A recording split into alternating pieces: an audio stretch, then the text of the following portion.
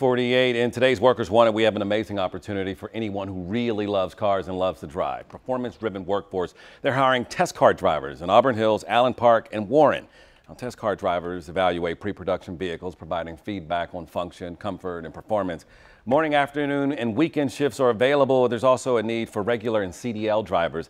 If you're interested, you need to be at least 19 years old with a valid driver's license, a good driving record with at least 2 years of good driving experience. All the information you need is posted on our jobs page, WXYZ.com/workerswanted.